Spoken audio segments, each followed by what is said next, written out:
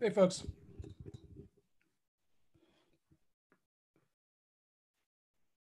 Could get a quick audio check from somebody. Hi, Steve. It's Jesse Butler. Hey, Jesse. Thank you. And thanks, other folks. Niaz has the table today. Table? Agenda? Something today? So just wait for him to get started here. For those of you wanting to look, here's what he had been working on. And let's see here.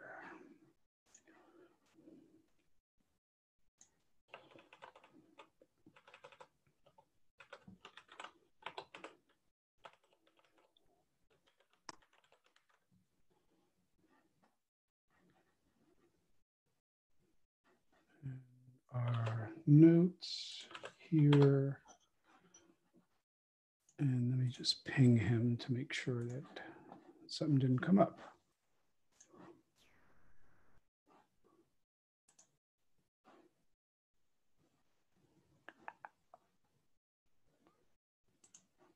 So many Slacks. All right, Evan won't be able to make it.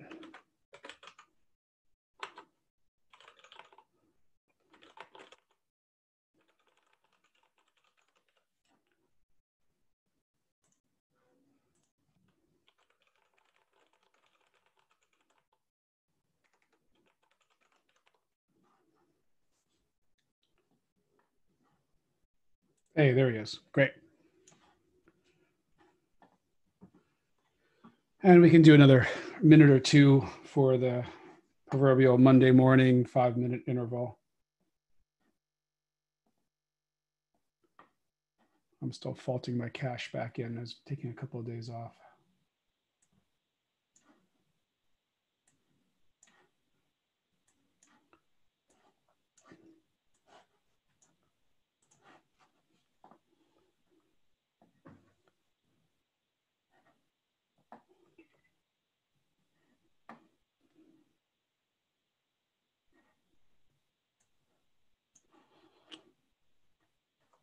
In fact, in there, I think Niaz also had notes from the meeting too.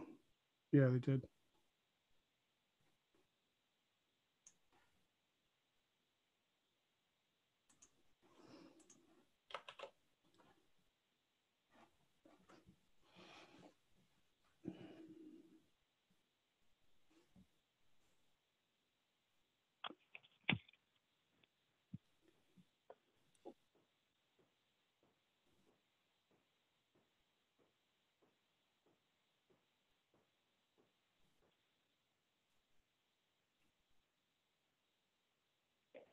Hi, Steve. Sorry, I joined a little bit late. No worries. You're under the proverbial 5 minutes, so you're good.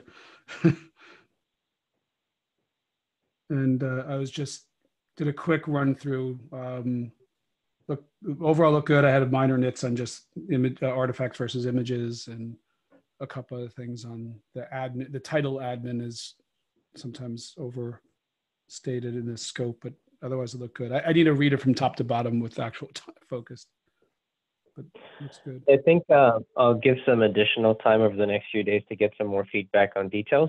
At a very high level, I think there are some questions that came out of the discussions that I think is worth addressing with the broader audience. One of them was, well, I'll go through the list. One is that what are we looking at for the notary service to evolve into? In the current implementation, I believe notary is storing all the JSON documents for the signatures. I think here we've been looking at having the signatures traveling with the artifacts themselves. And so Notary could potentially transform into being more of a key sharing service, which developers could use to kind of say, here are the keys that I'm using, so that anyone that's looking to deploy their artifacts knows which public keys to trust. I think that's something that's worth a broader debate in terms of like, whether that's the right approach. And we can address that in a conversation in the key management group. The second component that comes up is for people to manage their keys. We've talked about like how the basic setup could work, but in terms of having mechanisms to create your delegate safely, potentially be able to do that for an enterprise. I think the base case is probably something that we address in the client, and then we provide extensibility for others to kind of build on their own. But that seems like a stretch goal that we could potentially add in, but I don't think that's needed for an MVP. But I'd be curious to get other opinions as well. And then the third part that came up was we've looked at container signing mostly as a private PKI signing, where every developer is responsible for having their own routes and delegates and managing that key infrastructure. Do we want to potentially consider an extension into a public PKI where you could potentially get certificates from public CAs like DigiCert or Symantec and potentially sign with those as well? So those are some of the three things I think that's worth debating with the larger group.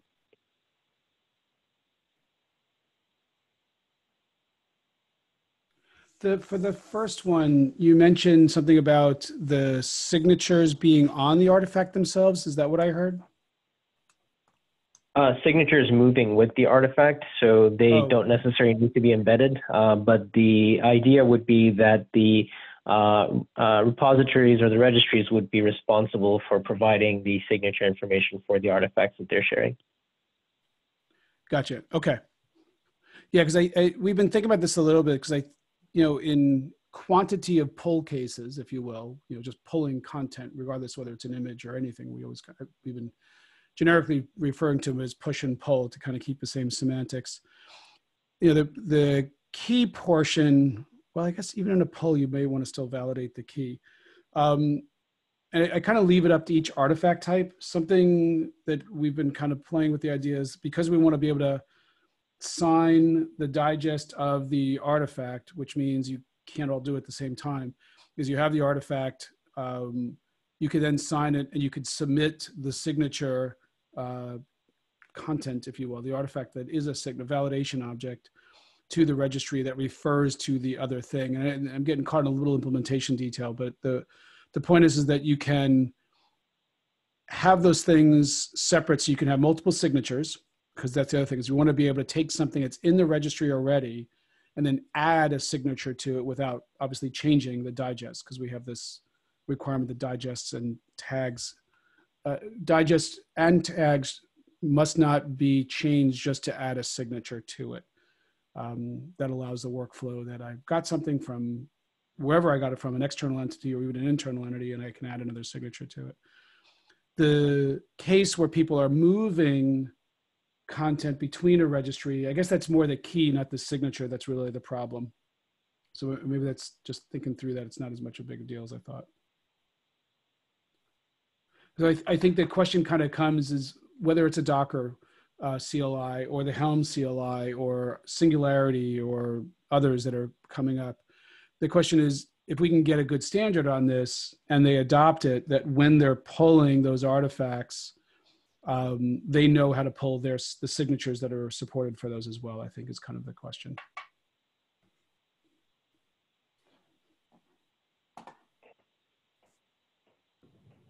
Right. I think the call out here is that essentially the larger would address how the signature is shared. So that's not something that would be addressed in the key management group. And then the key management group would essentially just provide how do we trust the keys that were used to generate this signature. Sure. Right. So I guess if I'm understanding this correctly, then if you go with a proposal like the proposal I understand that Steve has been talking about, then you would pull the signature information all quite easily with the image, but you wouldn't know what keys to trust or how or why, and that becomes, I think, a problem that an exercise left to the reader at this point. But there's ways to solve that problem. And I think if, analogously looking at this in the tough case, then the metadata that you're downloading from the users already has all that information, because it has the trust information, like it has the delegations and what keys are trusted and why and how there, and also contains the, and also contains the signatures for everything that, obviously artifacts don't change in tough when you sign them, because all you're updating is your target's metadata. Yeah, I think the question is this is part of the, I've been calling it a two-phase, but it's not really the right term. The idea of how do you trust something with Notary, because we need some other external entity in some sort, whether it's the client, if it's stateful or not. I think what I'm trying to understand here with the key management stuff that Niaz is talking about, it's my understanding is we purposely don't want to keep the keys in the registry per se. So you're right, there is an acquisition model for how you get the keys and say which ones you trust. I don't think it's necessary for the reader per se. It's whatever we come up with the Notary 2 spec will say, the client that implements Notary 2 will say, I'm getting keys from this pluggable model. I'll overgeneralize it for now because we want to be able to get keys from multiple locations. And the client, when it's pulling things, if the thing it's retrieving isn't one of the keys that it trusts, it's rejected. And there's got to be a key revocation in there as well. Actually, Niaz, did you cover key revocation? I did.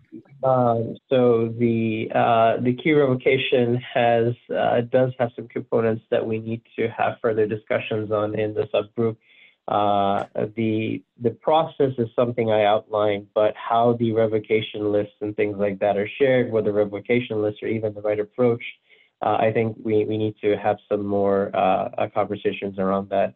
Revocation, we know, typically has been very tricky to implement properly, and there's a lot of sharp edges. So I think Justin pointed out accurately that that's one where we'll want to look at a few different approaches and make sure we settle on the right one. I agree. Yeah, I won't claim any expertise in revocation. I kind of refer to it as just the revocation scenario. Whatever the experts say of how we deal with it, that's something we should review. Cool. The doc does have what we expect for revocation to work in terms of like what the scenarios would look like. And so it does call out some of the things that we saw as issues with the Notary V1 implementation. So we should be looking to address those in this round. Sweet. So that was just some discussion on one. What was, we can have more, we should have more. What were the other thoughts people had? The second one was around sort of like the key management for signing itself, right? Like, in how do you manage the PKI? I think here we could potentially have an implementation that, using some local key store, how do you generate delegate keys, provides an MVP. But the question here, I think, is like, whether we extend that so that you could do this for larger sort of like when your teams or sets of developers. That might be a stretch goal. I don't necessarily think that's needed for an MVP, but that is something at least I've documented in terms of like, here's how we would have extensibility to make this work.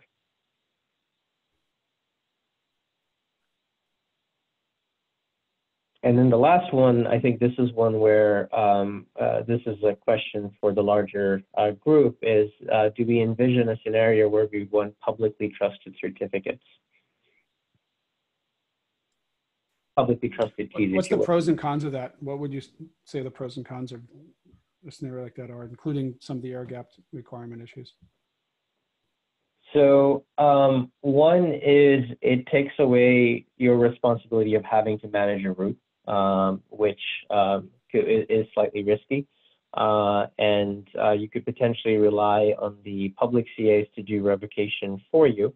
There are costs for getting public certs, and so that might be something to factor in. Also, now you're reliant on getting revocation information from the CAs themselves. So there are some trade-offs there. would that be a challenge? Like big companies already have that investment and they're doing it and it's an opt-in thing, and smaller companies that don't want to buy into that bigger problem can use an alternative solution? Like, are they mutually exclusive, I guess is my question. Yeah, I I would think say that. this, Go ahead. I would say that any interface with the CA ecosystem, if possible, must be not mandatory, so that consumer can pin a specific root of trust for a specific vendor, and that so that a company can internally deploy with their own keys, and all of this without trusting the 600 or however many public CAs. If someone wants to opt into that model, I can't see why not, but I wouldn't want to really start with that as the default. I think also it's given that we wouldn't start with that as the assumed. So one way to look at this is to look at it from the standpoint of, is this something that like customers are going to want and ask for? And I think, at least at this point, there hasn't been like a deafening outcry of, yes, we get asked for this, we have to have it. The other way to look at it is that, because I think in the absence of our customers asking for this, then the most important question is like, is this a good idea from a security standpoint? And then there's the question of, well, is this a good idea from a security standpoint compared to what? And what scenario? And what might replace it? And so I think it would, asking if we need the feature is a little hard to do without us figuring out like what we would have it in lieu of as an option in lieu of, and what the likely security ramifications would be of those scenarios.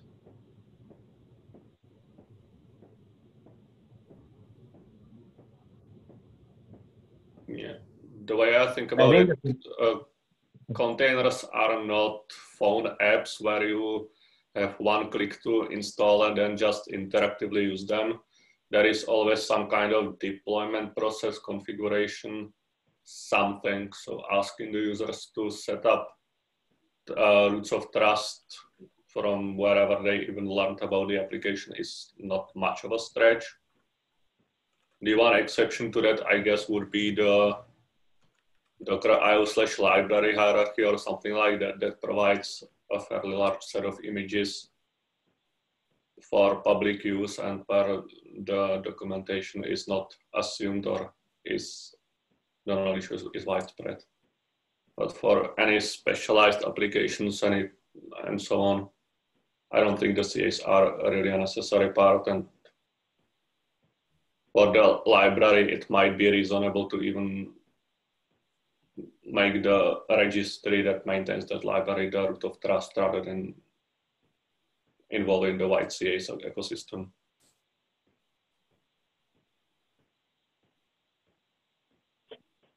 Yeah, I don't think this concept? I was just saying, what was the content of the context of how it came up? So when we were looking at how do we manage roots, we kind of moved into how this was analogous to how TLS certs are done today. And with TLS certs, you have a set of trusted roots, and essentially you are validating domains against those, right? So there is a potential of extending that model here. I do agree with what's being suggested in terms of that this would not be the default option, or this would not be something that would be in lieu of like setting up your own roots. I think this is potentially an extensibility option. And I think I agree with Justin's next step there in is this something we need, and is this something that would be useful? I don't really have that information to kind of make that call. I think that's the question that we want to follow up on and spend time and look and seeing is like, is this something that would potentially benefit customers, or two, does this also introduce any additional security risks? I think we can take a look into the security risks as part of the key management group, but whether there would be a need for this is something I think we may want another owner for. I mean, if you guys aren't finding like glaring benefits and nobody's asking for it, I don't know if we need it. So it's, I'm only probing at questions because you brought it up. I don't have enough context to say one way or the other.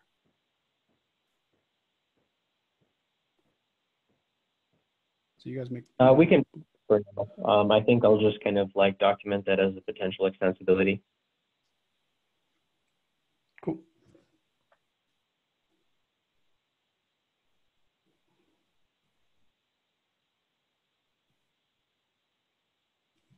So I think as a next step there, I'll look for some additional comments. I plan on doing another iteration on this on Wednesday and then reviewing in detail in the key management meeting and on Friday this week. Are you guys doing it regular now? Yeah, I have a recurring invite set up. Sweet. And is everybody liking the time? Because we've been discussing various times on various meetings.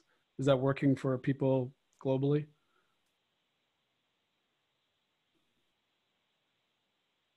It's worked for everyone that showed up. I don't know if anyone that hasn't shown up would have liked a different time. And the West Coasters are not complaining they have to get up too early, including yourself. Although I don't see any West Coasters that have been, other than yourself, that have been, I'm not sure where Marco's in Europe, right? Yeah. I don't know if anyone else from the West Coast was planning to attend. If I am missing anyone, let me know and I'll explore sort of like what we can do from a timing perspective. But right now I'm the only person on it. I usually get up early, so it's not that big a deal for me. Cool. Wasn't there a third topic? Or there's a third section, or was that, did we jump to the third one?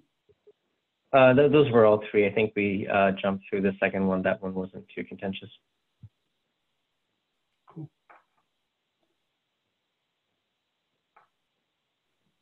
Anything else?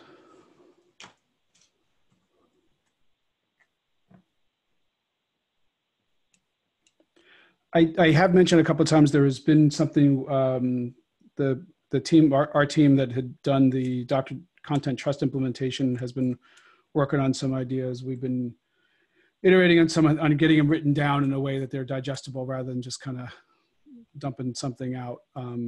So the plan is to have something, a public PR or something public to review in the next day or two.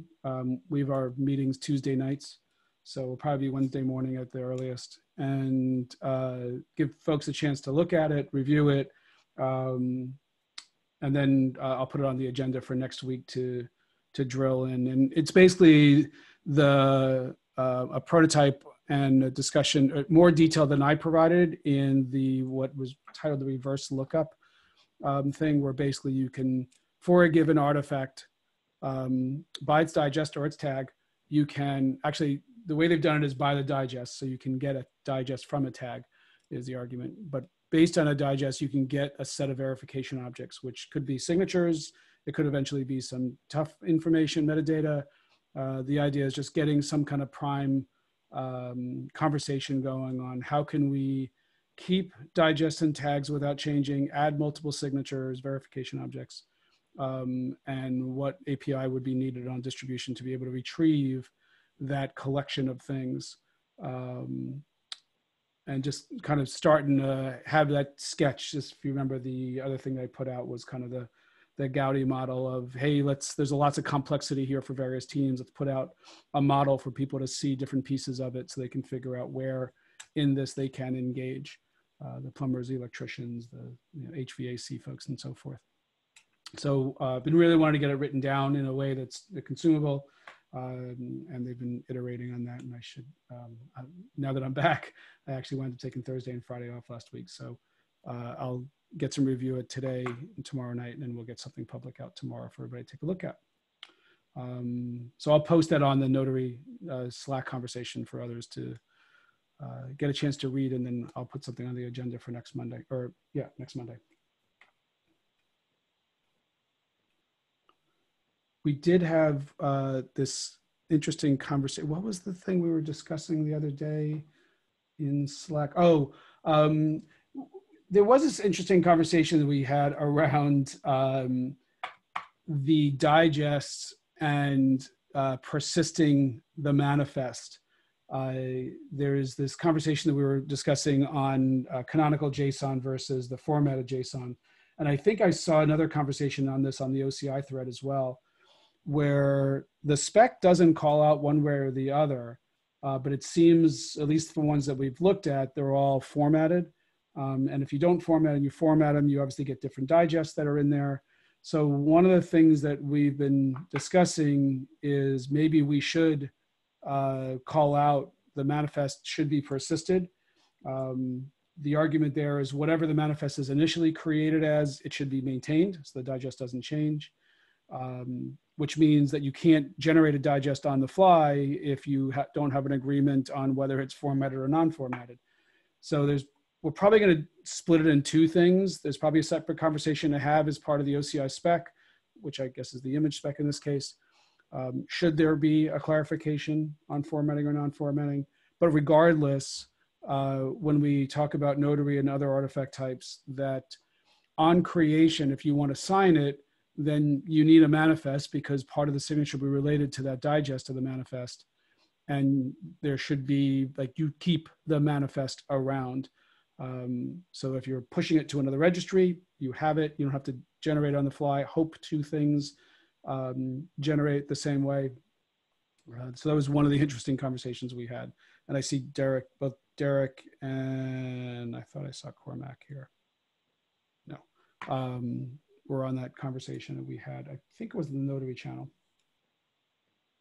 Derek, now that we actually didn't get a chance to talk in person, do you want to add to that, or others want to add to that conversation?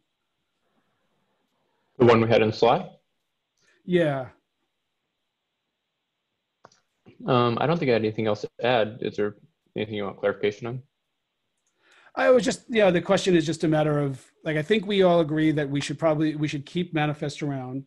So if I'm creating something and I'm signing it before I even push it to the registry, that implies I have a manifest. And this is part of the stuff the CNAB folks were kind of talking about as well, because they wanted to support USB stick scenarios. So that part makes perfect sense. I think the question is just a matter of conversation around should the spec specify that a manifest should be one way or the other. And I'm not even necessarily arguing which way it would be. I mean, yeah, I have a few thoughts there in terms of like what we should do to clarify the manifest. Like we talked about moving it out of the image spec into the artifact spec, because really I want the manifest to be seen as the artifact for distribution. Like if you want to distribute something, you need a manifest.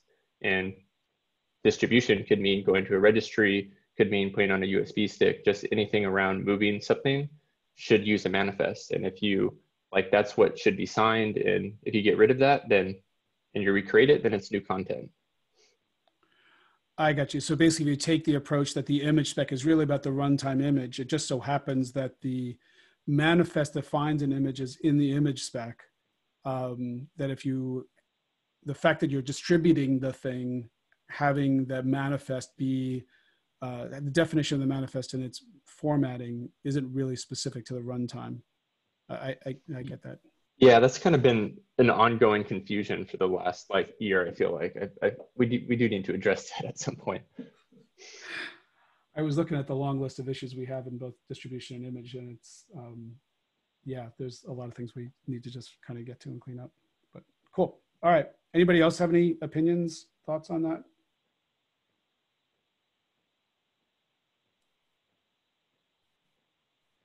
For those that prefer reading, it was in the Notary Slack, wasn't it? Just sorry, Derek, that we were discussing this. Yeah.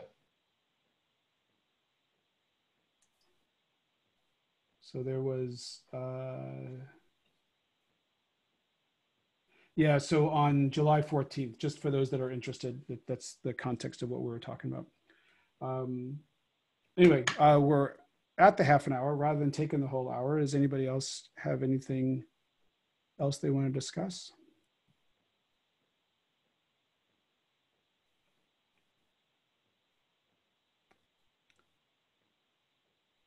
I'll give everybody a half an hour of their life back.